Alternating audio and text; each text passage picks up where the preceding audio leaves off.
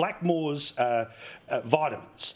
Their major shareholder has said that they're going to vote no. He is going to vote no against the Voice. His direct quote, and he invokes you, Senator Price here, where he says, if Jacinta tells me I should vote no, I am voting no. She obviously knows a lot more about the Aboriginal issues than I do. I've not been convinced by the Prime Minister or anybody else that I should vote yes. It's no, it's no different to business.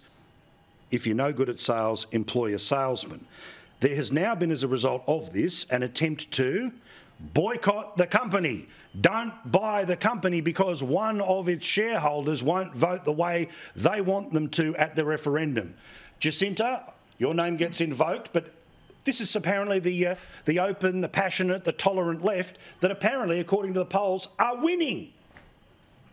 That's exactly right. This is the left that claim that this whole yes vote for the referendum is about bringing our country together and bringing us closer and creating reconciliation. It's got nothing to do at all with a transfer of power, dominating over, the rest of Australia.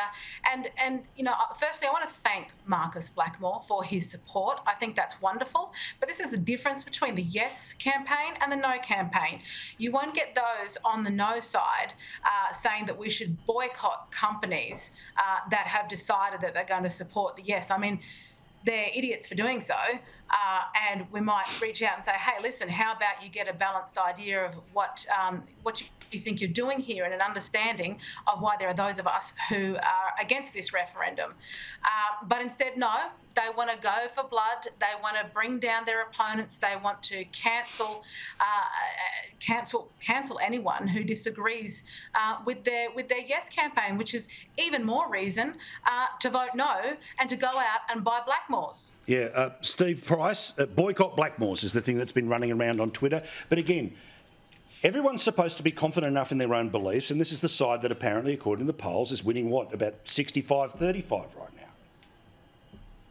Yeah, I think that's going to turn around. I mean, I've been on the fringe of a couple of these advertising boycotts when I was on Talkback Radio, and they try and attack people like Alan Jones and myself. They had a crack at us back then. They don't ever really work. But I must say I was disappointed in the current Blackmores management that said, oh, well, Marcus Blackmore hasn't worked here since 2020. His views don't reflect those of the company. Well, Marcus Blackmore is doing what Marcus Blackmore should do, is having a personal view about this, and good on him. And there's no way that a boycott of Blackmores is going to have an impact on that company because it's too good a company.